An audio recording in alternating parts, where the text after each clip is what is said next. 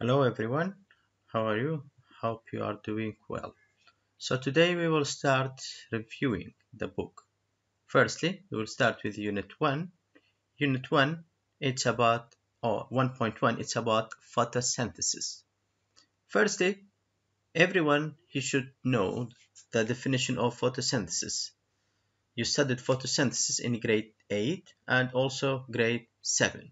So a simple definition for photosynthesis, we will say it's a process in which green plants makes their own food. A process in which green plants make their own food. This is the easiest definition for photosynthesis. One more thing about photosynthesis, it's the formula. The formula of photosynthesis. As we know, this process to happen, to take place, it needs some substances. For example, firstly, it needs carbon dioxide. Carbon dioxide. Plants get their carbon dioxide from the atmosphere, from the air, and also it needs water. Water, plants can absorb water from soil through roots. Then, by the help of sunlight,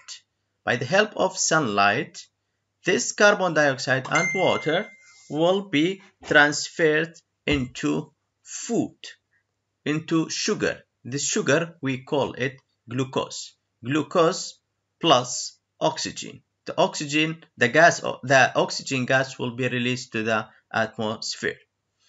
This process in photosynthesis, what it's happening, it's transferring of energy. Transferring energy from sun, first from sunlight. This light will be absorbed by plant by a specific pigment. We call it chlorophyll. Chlorophyll, it's the green pigment that capture sunlight. This process, the process of photosynthesis, it happened in the leaves of plant. As you can see here in this drawing, here it's a plant cell. This is a plant cell.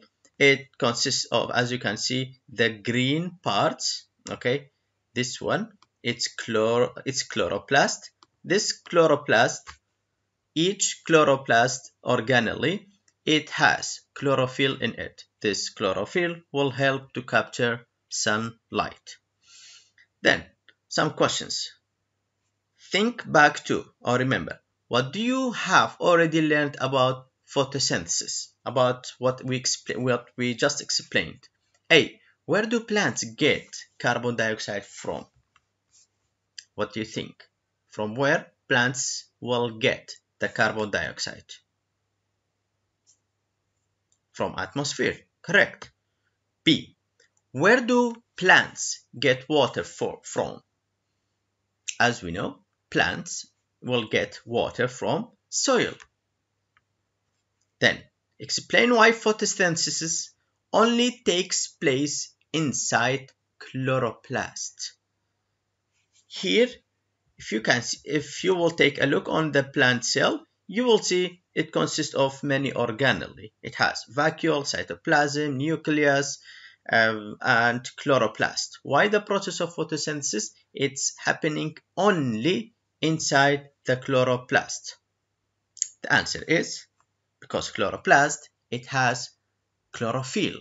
Chlorophyll, the pigment that it captures sunlight. Okay, part 2.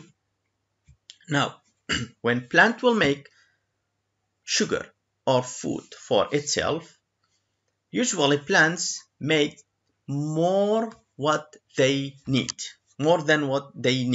So, it will use some of the sugar and the extra one will be stored. Then what will happen? Plant will store the extra sugar, okay? Because glucose is soluble in water, so if plant will keep the extra food or the extra sugar just as glucose, so this glucose will dissolve in the water inside the cell. So to prevent this from happening, plant will store glucose inside uh, inside the cells of it in a different kind of carbohydrates.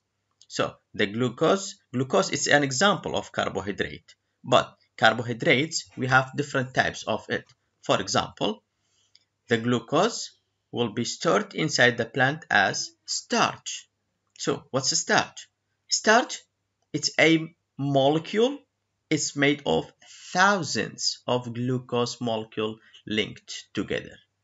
So thousands of glucose linked together, they form a starch.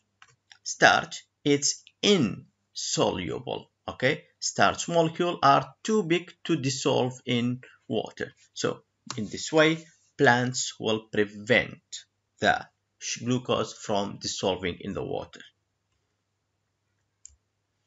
1.2 Mineral salts for plants. As we know, plants, to grow, it needs food, it needs water, it needs carbon dioxide.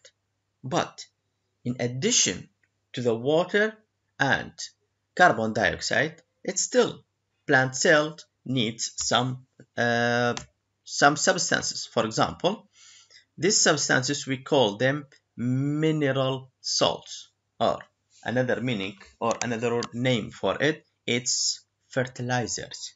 Of course, all of you saw farmers, okay, when they want to grow plants, okay, what they do, they add some fertilizers to the soil. These fertilizers will plants will absorb it and then will use it in different ways. We have two main types of fertilizers. These two main types of fertilizers are nitrate, and the second one is magnesium. So two main fertilizers, two main mineral salts, nitrate and magnesium. So what's the function of each one of these fertilizers or this mineral salt? Nitrate is needed so that plant can make protein. Okay, so plants will need nitrate or will use nitrate to make proteins. And as we know, the function of proteins in the cell, it helps making new cells. What's that mean? It helps plant to grow.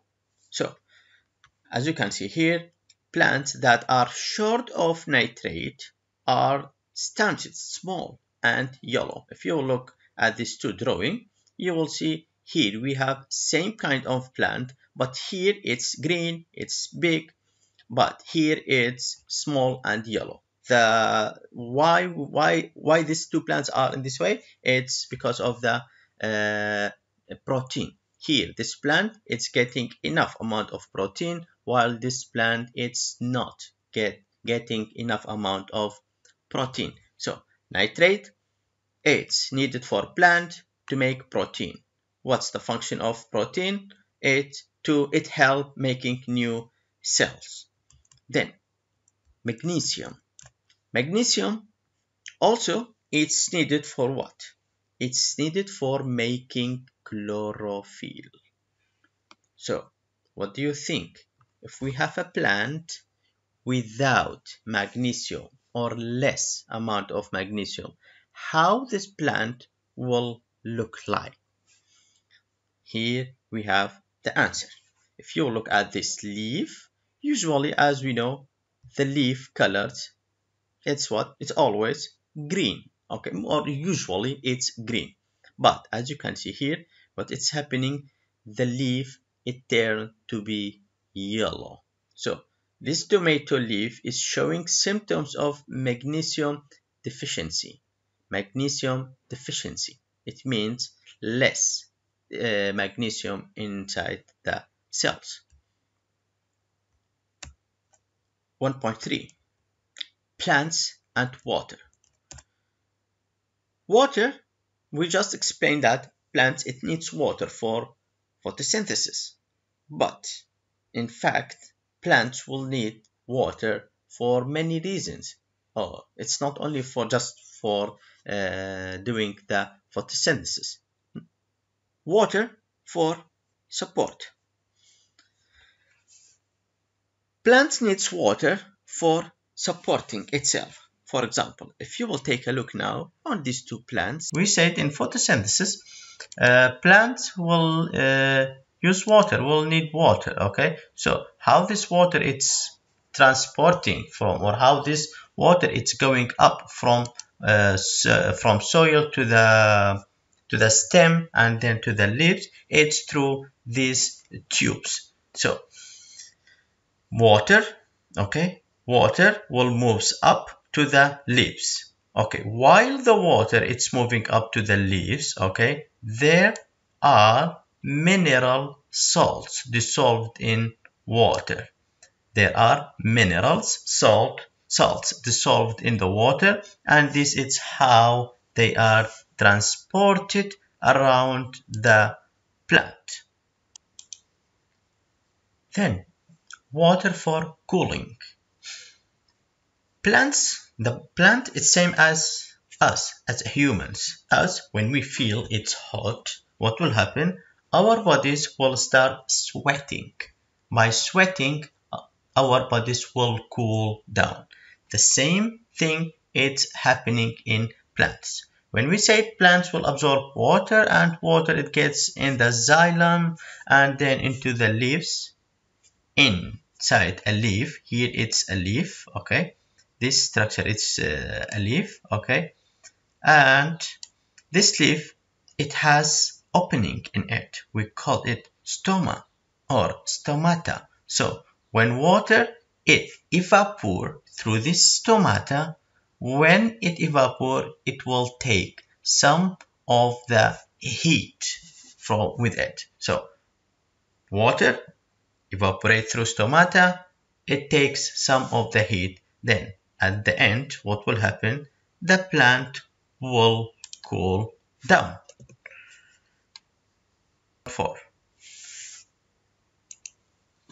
1.4 flowers. Flowers, if you look at this picture, you will see we have different kinds of flowers with different shapes, different colors, bright colors. Okay, but what do you mean by flowers, or what are flowers? Flowers are the reproductive organs of plants. Okay, so flowers are the reproductive organs of plants. What's that mean? Plants, to grow, to reproduce, it will need flowers. So then if we will take a look on flower, we will see a flower. It looks like this, and it has different parts, each part with a specific function for it. Firstly, a plant, it consists of two parts, or the reproductive organs. We have two types of reproductive organs. We have the male reproductive organ, okay, which is this one, these two parts, okay, this we call them male, okay, reproductive organs. And here, if you look at this part, okay, this one, this part, this is the female reproductive organ. Female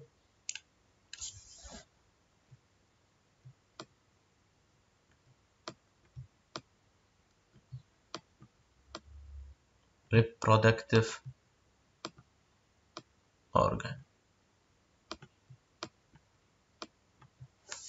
Okay, now let's see what is the function of each part. Okay, firstly, let's take a look on all the parts of it. Now, as we said, we have the male, this one, reproductive organ, and the female reproductive organ. Then, in addition to these two main organs or two main parts, we have other parts. Firstly, this part, the colored part, we call it petal. Petal. Petal, it's the colored leaves. Okay. The function of these colored leaves is to attract the insects. Attracts insects. Example, bees. The function of these bees is to help these plants to reproduce. How? We will see later. Then, petal, the first one, then the green leaf, as you can see, this part, okay, we call it sepal. So, petal, sepal are just two secondary organs or accessory organs. These organs, it just help it protects the flower, it helps the flower for the process of reproduction. But because we are talking about the reproductive organ or about reproduction, so we will care mostly about these two main organs, the female reproductive organ and male reproductive organ. Okay, so here we will see the function of each part. As we said, petal, okay, usually most colorful parts of flower. The function of it is to attract insect or birds to the flower. Okay, petal, attract insects or birds to the flower. Then, after that, we have pollen. Okay, the insects or birds feed on sweet sugary nectar produced at the base of petal. They may also eat some of the pollen. Pollen, what do you mean by pollen? It's the sex cells, or it's the reproductive cells for the plant. These pollen are produced in the anther. Here, this part, the anther, okay, anther, it's a part of male reproductive organ. The function of it is to make the pollen, okay. Then, pollen, okay, produced in anther. So, if you will have a question, it says, what is the function of anther? So, the function of anther is to produce the pollen. Then, after that, the female gametes are inside the ovule, which are inside the ovary. Here, it's the ovary. This part, it's like oval. It has oval shape. This is the ovary.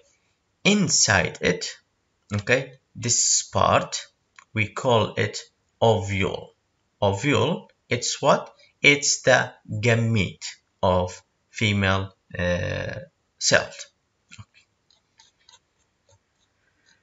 Then 1.5. 1.5, it's about pollination. Pollination. Pollination, it's a process for reproduction. So, if we want to give a definition for pollination, we will say it's the transfer of pollen.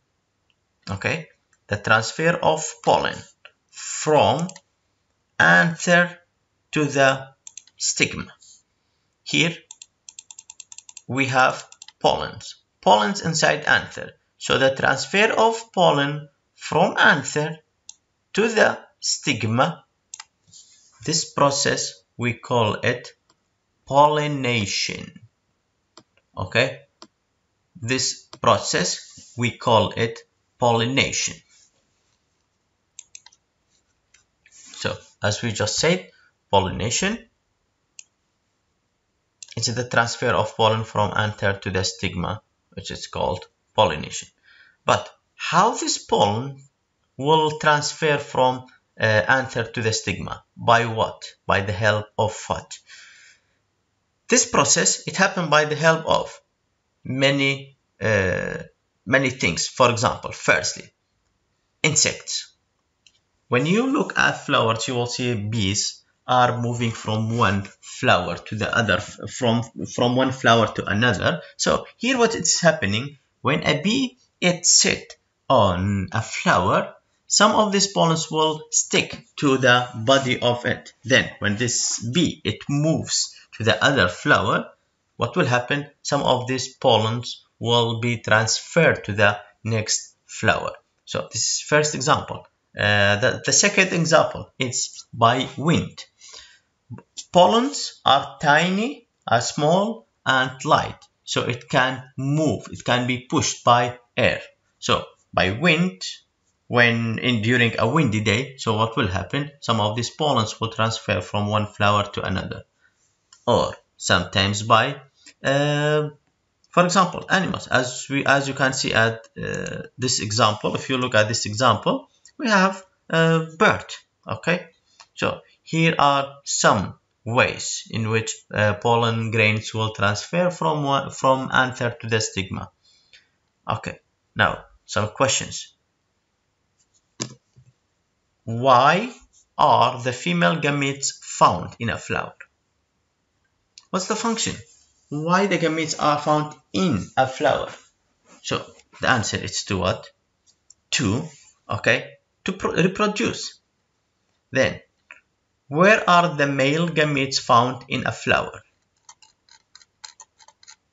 If we will go back to the structure of flower, okay, where we can find the pollen, or where we can the pollen gametes, we can find them here inside the anther.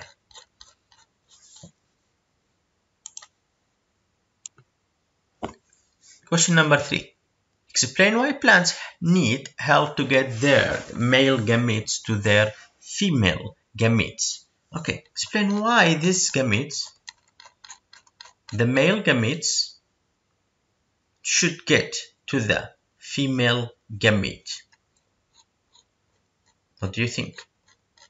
So the answer here will be to reproduce. So it can fertilize each other and then reproduce. 1.6 fertilization. Now, after we talked about the structure of plant, parts of flower, and the process of pollination, now we will start talking about fertilization. What's fertilization, or what do you mean by fertilization? In pollination, we said the pollen will transfer from anther to stigma, and then it goes through the flower part. Let's go back here. So when the pollen will transfer from anther to the stigma, then it goes through the pollen tube. Okay, it goes from anther to stigma, then it goes through the style until it reaches the ovary and then ovule. So pollen, it has nucleus in it. So this part, we will call it nucleus.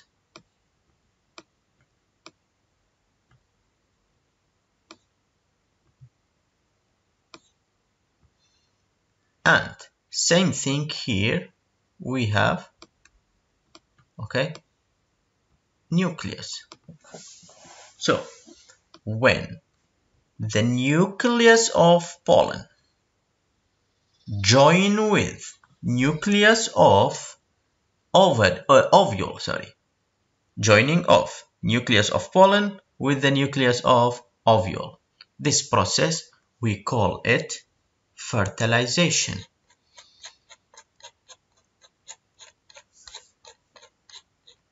Okay, so in sexual reproduction here, by the way, students, you need to focus on the parts that I highlight them, because these are the most important parts. So in sexual reproduction, the nucleus of male gamete, which is pollen, okay, and the nucleus of female gamete, which is the ovule, join together. This process we call it fertilization. Then after that, now we have male. So here we have the male cell, the female cell. When this male and female cell, okay, join together, they form a new cell. This cell, we call it what? We call it zygote. So what do we call this cell? It's zygote. So if we want to give a definition for zygote, we will say when the nuclei of the two gametes have joined together, they form a new cell. This cell is called zygote. So now if you look at this drawing here, this drawing, it shows the fertilization in a flower. So here firstly we have pollen. Okay, a tube grows out of pollen grain on the stigma. By the way, here the process of photosynthesis, it's happening after the process of fertilization. So a tube, it will grows from the pollen. Here it's the tube. It goes through the stigma, then style, until it will reach the ovary and then the ovule. Here, the male gamete fuses with the female gamete inside the ovule. So here, what is happening? The nucleus of male gamete will join to the female, to the nucleus of female gamete. Okay, so when these two nucleus fuse with each other, now this process we call it fertilization. Then after fertilization, some changes will happen to the plant. For example, here we have what do we call it seed formation. Seed formation, what do you mean by seed formation is when the male nucleus fuses with the female nucleus inside the ovule, as we said, they will produce a zygote. So this zygote, okay, start to divide.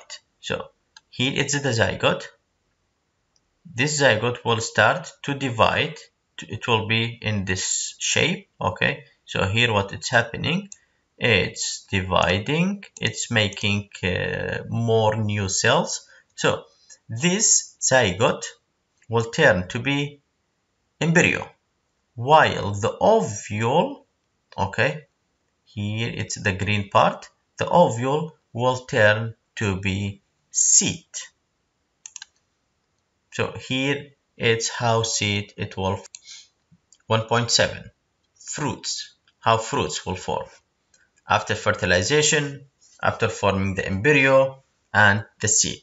So here, this part, what do you think? What do we call this part? What is the name of this part? This part, we call it ovary. So after fertilization, the ovary will turn to be fruit. The ovary will turn to be fruit. So just focus on these two parts. Ovary will turn to be fruit, while ovule will turn to be seed. Okay. So this was everything about Unit 1. I hope you will get benefit from it. If you have any questions, if you have something that's still not clear, that you can contact me.